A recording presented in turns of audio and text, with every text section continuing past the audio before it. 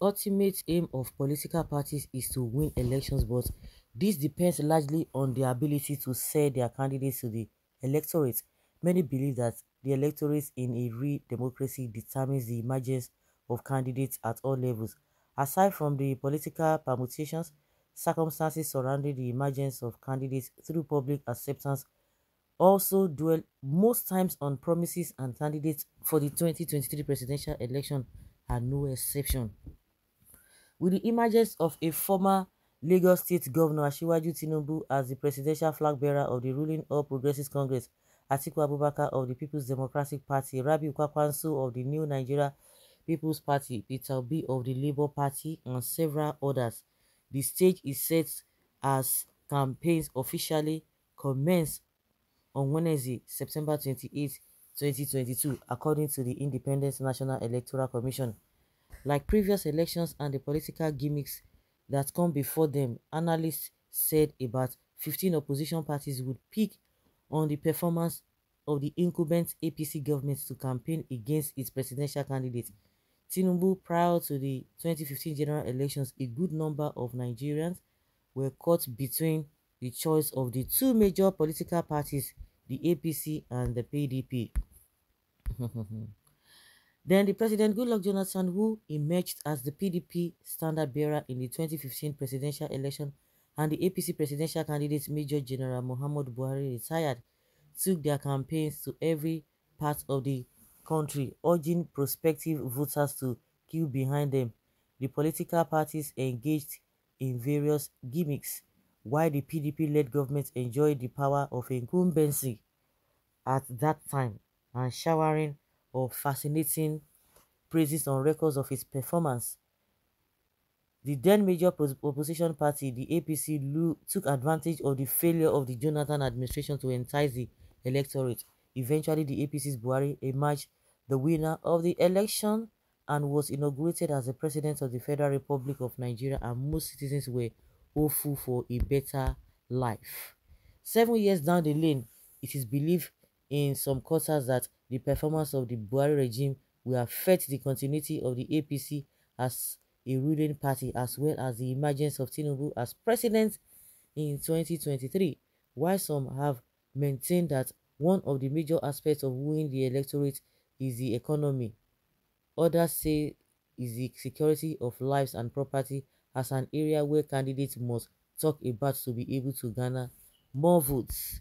A political analyst and professor of economics at the Bayero University, Kano, Familu Fage, said the APC flag bearer had to worry about the current situation in the country because the judgment of the electorate would be based on how it had managed the economy and the current situation in terms of security of lives and property. He said any candidate from a ruling party has some challenges. On one hand, there is the probability that because they are in power, there is this incumbency factor that may assist the candidates of the ruling party. But on the other hand, there are challenges of belonging to the ruling party, especially if the political party happens to be in office for long. Many challenges of the ruling party will weigh the candidates down. For example, one of the major problems that the APC will face is that it's a government in power, and within the time it has spent in office, there have been many problems ranging from insecurity to inflation and from unemployment to hunger and poverty generally. So these are things that we weigh the party down because the opposition will take advantage of that and campaign against the party. Besides, the electorate will use such indices to measure the party before voting. The performance of the APC-led government under the leadership of President Muhammadu Buhari has come under severe criticism following the country's economic challenges and insecurity. Similarly, the chairman Kwara State chapter of the PDP, Babatunde Mohammed, told Saturday Punch that the APC had failed Nigerians in the area of security and the people's standard of living. Mohammed said, I haven't even seen any state in Nigeria that where the APC can win in 2023.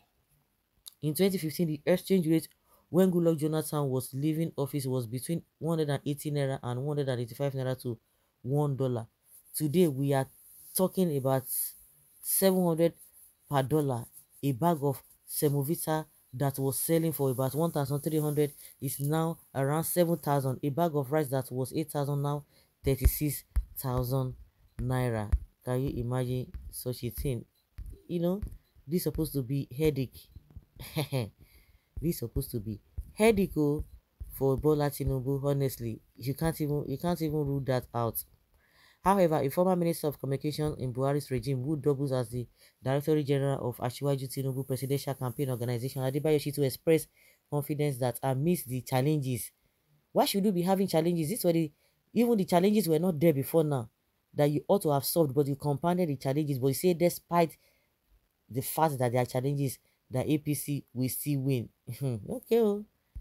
He said, I'm surprised that people are highlighting the failure of Buhari administration and successes of the government, which are certainly more than failures. Really?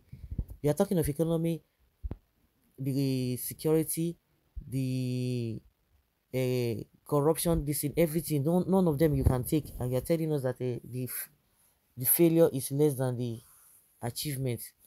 Rather than having the fear of a supposed failure, you will challenge the improve on the Nigeria situation. And for us, that is what is important. What is the failure of Buhari in prices of commodities that have skyrocketed? Is Buhari supposed to impose price control on yam, beans, and many others which have been grown? People think Buhari can play God by rectifying the behavior of Nigerians. Can you imagine? On the debt situation, the government has a lot of responsibility in building infrastructure. So, what is the government using loan for? On dollar increase, yes, it is inevitable because Nigerians are not producing to export. If our imports continue to increase than our exports, the dollar will continue to rise. So why are you not importing? The person that told us that a diversification, why are they not producing? Somebody says he's going to produce it, they say no. You see, they'll just be talking rubbish. It was after Buhari came on board that the dimension of banditry from the northwest stopped. You will agree with me that the war against banditry is like an unconventional war. Our armed forces are also succeeding in this administration. What they did not succeed in doing, we are succeeded in the sense that we have almost brought these criminalities to a halt. Our party will win nothing less than 80% at the general elections, even in Adamawa, where Atiku comes from, and Kano, where Rabi Kwankwaso comes from. We will defeat these two presidential candidates by the grace of God. Mm. You can imagine what somebody is opening his mouth. Adebayo Shitu, congratulations to you. Buhari and IPC failure, not a surprise. Focus and critical people in Nigeria knew this would happen, just the way we know that the worst thing to before Nigeria in 2023 and beyond is Tinubu APC. Reality minus happening is equal to reality and disappointment. The very problem in Nigeria now as regards voting is that you can't even predict electorates. My assumption to this effect is that the polling booth surprises will come. The only hope now is that during campaign, the electorate should watch the games and the sweet talk and have the good takes to educate their household on whom to vote for. So guys, let's hear your opinion and have your take on this.